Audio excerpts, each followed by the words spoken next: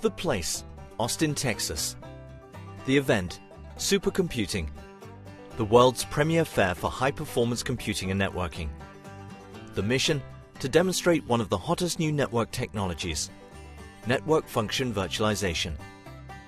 In a nutshell, Network Function Virtualization allows you to take the physical hardware components of a network and replace them with any number of virtual software-based components. It's a great way to make your network more flexible and scalable, and even better, it actually works. And to prove it, we wanted visitors to see and experience NFV by themselves. This meant we had to make virtual network functions visible. So, for our demonstration, we showed them as video processing functions.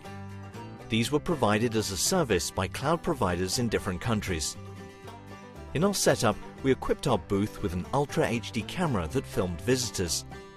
The camera sent all video to our programmable network, SDN, in the Netherlands, which sent it back to our Ultra HD screen in Austin.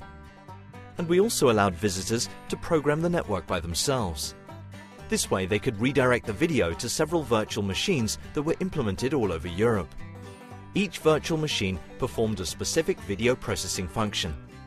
Visitors could even create a chain of functions, also known as service function chaining, and see the processed video in real time back in Austin. The result? Viewer-controlled real-time 4K video processing thanks to our programmable network and NFV. Network Function Virtualization works.